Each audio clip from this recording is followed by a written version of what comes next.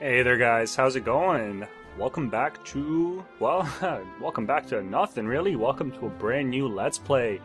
So, yeah, this is Hearts of Iron 3, their finest hour, the latest expansion. I've just been getting into Hearts of Iron recently. I'm a huge fan of the Paradox games. If you guys aren't familiar with the Paradox games, they're real-time strategy games, pausable real-time strategy, crazy politics and diplomacy and warfare and lots of awesomeness going on. Yeah, so let's just get going here. I'm gonna be trying something a little different. I'm sure it's been done before, and it'll almost certainly end up in failure, but we'll see what happens. I'm gonna be playing as Romania and gonna be starting in 1936. So, Hearts of Iron is set during World War II, the period just before and going towards the end of World War II. And, yeah, well, let's just, let's see what happens. Basically, I'm going to be trying to expand as much as possible. Yeah. Not really historically accurate, but, you know, whatever. We'll have to make do. And I've done a couple of test games with this before. I haven't gone super far into the game, just hit the early 1940s. So just as the war is getting off the ground, and things were going okay, so we'll see what happens this go around. Yeah, I'm still somewhat of a newbie at this game. Okay, I'm a huge newbie at this game, actually. This is one of my first real attempts to play this and do well at it. So we'll see what happens. It is probably the most complex out of all of the Paradox games. So yeah, see what happens. The Paradox games start off fairly simple if you go with something like Europa Universalis or even Crusader Kings. Are fairly easy to get the hang of, but then you start getting to things like Victoria II and Hearts of Iron, and more recently the oh god, what's it called, the Napoleon game? I forget the name of it. Also, there's going to be East versus West coming out soon, which is basically Hearts of Iron set during the Cold War. But anyway, if you guys have any questions or anything about the Paradox games, any of that, just drop it down below. And if you have any advice for me, please help me out, because I am a newbie. So yeah, first things first, going to be getting our diplomacy going, get trade automated so that the AI will just take care of that for us. And we're also going to start preparing for war. We have this decision here, which will basically let us be less neutral, which is awesome. Lower our neutrality, the easier we can go to war. And I'm also going to align myself to the axis. So as you can see here, there's three corners of the pyramid. The Comintern, which is run by the USSR, the Allies, which is run by UK, and then the Axis, which is run by the Germans. So basically, I'm going to be going straight up Axis. I'm not going to be waiting around for anything. Throughout the course of the actual game, if you're playing it properly and not trying what I'm trying, the Romania gets tugged back and forth between the Allies and the Axis, so that's kind of an issue. But this way, if I go straight for the Axis, I should be able to start attacking as soon as I possibly can. Alright, so first things first, well, we did that already. I'm going to unassign all the leaders. I'll do all the organization for my army off camera, then I'll just show on camera exactly what I did. The game starts you off with the organization. It's very, very poor, so yeah, definitely gonna need to take care of that. Okay, and get our production going. Would like to, okay, first things first, since I can't actually build any production. Okay, yeah, I'm all over the place right now. Let's do this properly. So, production. I can't actually build any more industrial capacity, which is what I need for making things. So that's kind of a bummer. But I will start working on some of these dudes over here. Just trying to decide. You do get combined arms bonuses for your infantry divisions if you mix them in with. You see infantry is all brown, then you have the green and blue and red, and purple is armor. So if you mix them in with those things, as you will see here, you get a, let's pick one. Okay, that's not it. There we go. So that has a combined bonus. It has motorized infantry and armor, so you get a 5% bonus. So yeah, well, we're gonna have to work on some bonuses here. But let's actually check our army real quick. Yeah, cavalry can just... Yeah, cavalry can just suck it. Go away, cavalry. We do not want you. Do not want this band. Is that just the HQ? Might be. Yep. Alright, so let's do these three. And disband all units. Yes. Don't care about cavalry. It'll be useless. Or so I believe. I could be wrong, but I don't think I am. Anyway, just check our divisions here. I think all the divisions are pretty good. Yeah, they've all got 3 infantries. So let's try to get one more car. What is the IC needed? IC 7.2. Turley 7.4. Get a couple of these going. Do them as reserves because we're not going to need them right away. So get 5 of those going.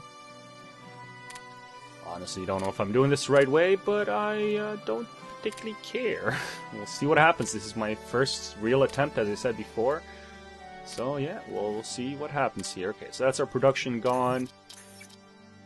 More research. Alright, let's work on this. We need to get our officer ratio up. Producing 3 officers. Nope, that's way too many. We'll just go with 1. There we go. We got 1 officer. Diplomacy points. Don't really care. We do want to have a little bit. Go with... Alright, we'll 0.1 a day. Oh, and I'll be right back. Okay, and back. Sorry about that. Somebody at my door. I do take care of that. Pardon the noise as I get comfortable in my chair again. Alright. So, what else? So we did diplomacy is all good. Yeah, we'll lower that a little bit as well. Go point. Oh, okay, I want to get 4. No, I want to get 5. There. So we're going to have 5 research projects going, which means we're making 0.12 spies. Yeah, whatever. Don't particularly care about that. So... I need a few very important things here. Construction engineering, I need to get IC production, IC, like I said, industrial capacity. I need that to build stuff. I'm also going to do a couple of researches here. I don't know if this is the smartest way of doing it, but basically these are just theories that lower your research, I guess, basically how fast you research something in that category. So when you research something, you have a practical knowledge that you gain from it. So the more practical knowledge you have in that category, the easier it'll be to research that thing that you're researching. So construction engineering, I believe, counts as... Oh, maybe it doesn't count as... Never mind, it does not count as this. But I do also want this because I want slightly better research later on. And let's get our industrial capacity going there as well. Alright, so that's that. It's tech, politics, anything need to change here? I don't think so. Yep, stay susceptible to Axis because I would like to join them and be all evil. Okay. And most important here, make sure we have 10 domestic spies to take care of any infiltrators from other nations. And we'll raise our national unity a little bit as well. Have that on a lower number there, and then we'll worry about other spies later on. Don't care about theaters, don't care about that. Alright, let's speed up time here. And we'll just let things play out a little bit. So I have watched a few episodes here and there of some Hearts of Iron Rets Praise. Wow, again, forgetting my R's. Oh, there's the Spanish Civil War happening. There we go. Spain is all broken up now. I wonder who's gonna win. Most of the time it's Nationalist Spain that wins, but hey, you never know. And I'm not gonna read all these texts. If you guys want to read them, hopefully you'll be able to see them. I don't know if the quality is gonna be perfect, but it should be good enough that you can read what's going on. Basically, they're fighting because one side is fascist and one side is more communist, so, you know, they don't really get along too well. Okay. So our officer pool is going up. That's good. Good. Alright. And I guess I might as well start on these since there's not much more I can do at the moment. Oh, I can actually enact a new law here, specialist training. So they start with more experience, but it takes longer. Works for me. Okay, cool. So yes, let's start organizing. Okay, first things first, I need to get this thing up here and get rid of this one theater. So I do not need two theaters at all. Okay, there we go. So everything is under the Bucharest HQ. I am actually a Romanian, which is part of the reason why I decided to play Romania. I always wanted to see Romania expand and, you know, take over the world as much as possible, so I will do my best with that. And these guys are attached there, alright, good. So yeah, I'm actually going to try to pronounce as much of the names as I can in Romanian. So that's the Bucharest HQ, and that's the Cluj HQ. I will disband the Cluj HQ because I do not care for it very much. And now it's time to start organizing things. Okay, first of all, you guys get out of there. We got a sub and a destroyer. Okay, and for air, we have a bunch of things that need to be separated, I think. Yes, I will do that. And I'll leave... No, I'll separate these guys too. There we go. So when I start working on an air group, if I ever end up getting to that point, I will build those up a little bit. Anyways, let us reorganize here. So basically the way the hierarchy works... I'm actually gonna advance time as I'm doing this. The way the hierarchy works, you have the 6-star at the very top, that's the HQ. Then one lower down, you should have the army group. We don't have one, so we will make one. Okay, so we have the army group now. Still unassign all, I don't care about it. Okay. So now that we have the army group, we will attach this. Oh, it's already attached, my bad. Cool, yeah, so it's attached to that. Perfect. I'm just gonna detach all of these. Okay. So we have an army group, first army, and we have one corps. That is actually my armored corps, so I'm going to detach these guys. And there's 3 divisions. Oh my god. Yeah, this part is kind of boring, but it must be done if you want to ensure that, well, everything works out for you when you're in combat.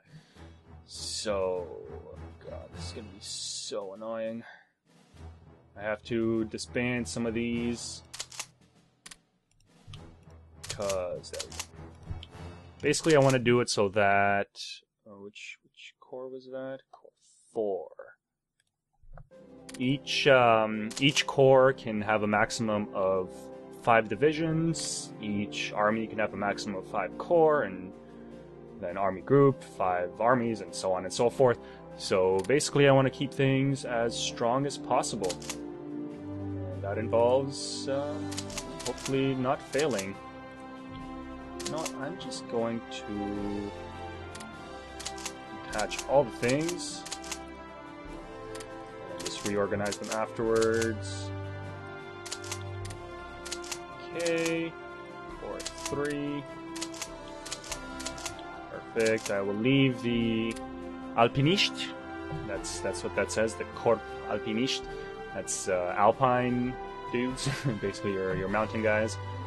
And I've got 4 divisions there. That's not bad.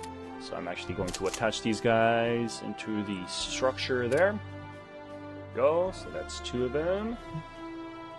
Alright, let's start attaching these guys where they're supposed to go. Core 1, why not? Core 1. Times. I keep. Like, there's absolutely no point in me having it pause right now because, well, there's nothing really happening at the moment. I'm just waiting for stuff to complete, so. But I'm just so used to pausing things. Okay, so that's 2 core down. Next is core 2.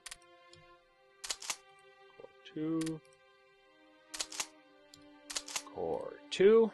And core 2. Okay, oh no, we need 1 more in there. Core 2, okay, so core 2 attached to the 1st Army. Perfect. We have that. What do we have? We have 3 infantry divisions left. And that. Okay, I'm just going to... These guys attached to 3. 3. And 3. Might as well attach them to 3 as well. I'm just going to have to remember where they are. And now attach these to the 1st Army. 1, 2, 3, 4, 5. Cool, we got 5 of those. Perfect. Now we can disband these guys. Free up some officers, free up some manpower. Alright, looking a little better now. So, things are still paused. There we go. Keep it going again. Alright, let's start working on leadership here. So, at the very top, I would like to go with you, sir. I believe the theater HQ reduces the stacking penalty, and then the reason why you want to have stuff in a hierarchy is the bonuses just get passed down further and further down the line. So this guy's got 4 skill rank, so basically he's 4 times as good as a 1 skill rank guy would be at this. But, like, the army group, I think, is the supply, I want to say? Pretty sure it's supply. Don't really want to put this guy up there. I would rather have him at a core level. Because the traits that they have, their bonuses get passed down as well, but they get halved with each level they go down. So if I were to leave him at the army group level, the army itself would have 5%, and the core would have 2.5, and each division would have 1.25. So, yeah, I'm gonna keep him a little further up. But I'll put this guy up there, why not? Alda. You can be my army group general. Then the 1st Army... Yeah, we'll go with Phelps. Or Fleps, I suppose. Okay. Core 4. Okay, let's start adding some of these in here. Maybe. Kind of tempted to... Yeah, these guys will be at the core level. Okay. Okay. I'll put you here. I want... Is this the engineer? The commando. Is that the guy with the supply? Yeah, auto supply bonus. Whoop, that's too many stars. You go there.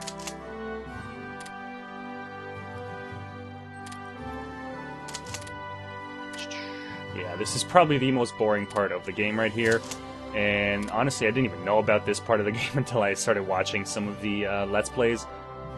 Because it seems to be one of the most important parts. And the infantry divisions. Oh my god. Kinda just don't...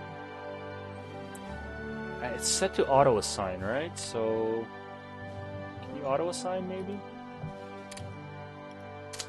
Well, I feel like I should have maybe put 3 skill rank guys up here.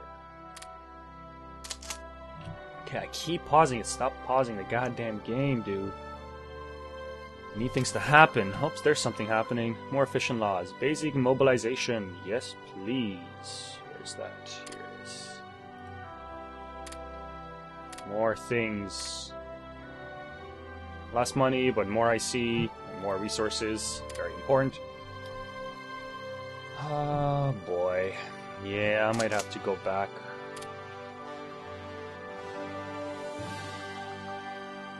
Okay, no leader. I'm gonna keep him there because I like the bonus he has. No leader. I'm just going back on what I just did. So sorry for that, but need to redo this. Okay. So skill rank 3. What do you got? Engineer. Offensive Doctrine, yeah, we'll go with the offensive Schwab. Maybe Core 4, we've got one. Core 1. Engineer. Maybe, no. I'm gonna go, the Engineer will go, okay, you guys will get the Fortress Buster. Where, yep, there's the Armored guy, so put the Engineer in there. Do one of those. Alright, so all these guys are 3-star or 3 skill rank. Let's just go through these real quick, I guess. What traits do we have here that I can use? I don't want to use Old Guard. I feel like it's a bad idea. I don't know. You guys let me know if it is a bad idea or not. It just feels like it is a bad idea. So you just get less experience, right? So that doesn't seem too great. I'm going to try to avoid that if I can. Just start putting these guys in here. Actually, I want to make sure that this guy gets a good dude. There we go. And then the rest, I don't really care. So just do lots of these. Alright, gotta remember that core 4 is my main core. It's where all the strongest dudes are. Nope, missed one there. No leader. Okay, there we go. So core 4 is done. The Alpine. Alpine core. Actually gonna give them this guy. Do I have any other skills that doesn't have... Ooh, Trickster. Surprise chance. Sure, why not? Any other traits? Old Guard. Okay, so all of these guys have Old Guard. Alright, let's just take them by skill level then. So he's there. You know what? Fine, I'll give you him. Whoop, what happened there? 4 or 1. Yep, so again, apologize for how boring this is. I promise real soon we're going to be getting to some combat. Very, very shortly, once I join the Axes, pretty much. Until then, not much I can do. I am kind of pretty damn scared of Russia over here, so I don't know what's going to happen with them once the war begins. Hopefully Germany is good to us and helps us out. And another issue that I might have will be with the British Navy right down here, because they've got all of this. So if Italy doesn't, well, speaking of which, if Italy doesn't do what they're supposed to do, then we might be kind of boned. But, you know, well, whatever. We'll just have to deal with it. Okay, so that's our last rank 2 guy. Bunch of rank 1 dudes here. I don't really care about them. Don't want to get any... You know what? We got defensive. Go with Fortress Buster. And this should be the last one. Go with defensive. Sure, why not? I believe that's everyone. Awesome. Oh, except for these. Only got one good guy there. Air Tactician. Offense times 10. Sure, we'll do that on the Interceptor. These guys will get these guys. Alright. These guys good for rank? Oh, I guess they don't have a rank requirement, maybe? Oh, I don't know. Whatever. I'll give them some better. Is that going to put them over? Oh, you can just... Okay. I don't really know what the point of that is then. Alright, anyway, we are actually coming up on the end of the episode here. Kind of super boring episode here. But we did get everything organized. That's all that matters in the end. So now let us get set up here for some invasions. Yes, indeed. So let us actually check. Simplified terrain mode. Got mountains, plains, woods. Okay, so I'm gonna need these guys down here. Okay, so you guys relocate there. You guys. Whoop. Oh, cool. Thanks. I'll take some extra manpower. Always nice. The Alpine Corps, you go there. Okay. These guys will go... just trying to decide. Do I want to attack two guys at once? It seems like a bad idea.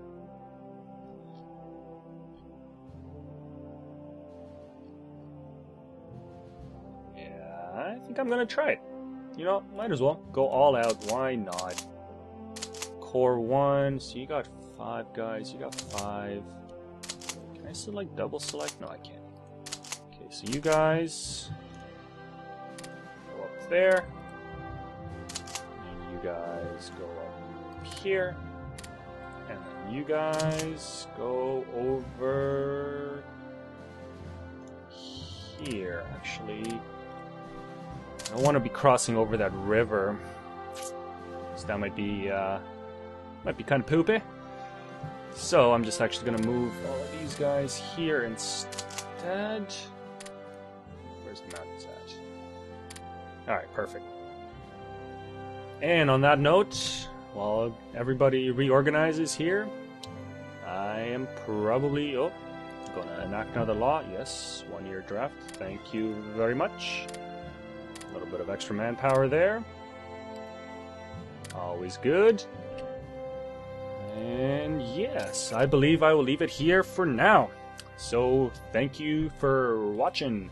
Hope you guys enjoy this. I'm gonna be doing this Let's Play probably until I get bored of of Hearts of Iron. That's pretty much what happened with Omerta. That game is it's fun, but it's very, very superficial. There's not much to do. So this game, a lot more to do, and I really enjoy strategy games, so I'm probably going to continue this for a while, at least until I die.